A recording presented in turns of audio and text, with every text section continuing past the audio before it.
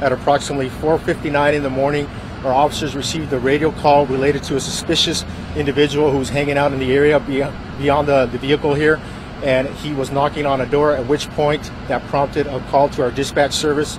Our officers responded to the scene, and our officers were immediately noticed that there was a rifle in the seat of the car, which led to a further investigation, at which point we recovered additional firearms, high-capacity magazines. Officers did find some chemicals that could have been used for an improvised explosive device, which in turn led to us calling out the LA County Bomb Squad.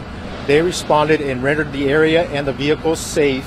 As you can see behind me, the FBI has responded, and we are investigating this case jointly with the FBI.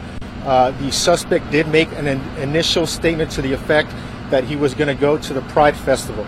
Beyond that, he did not make any additional statements saying that he was going to do anything further than that.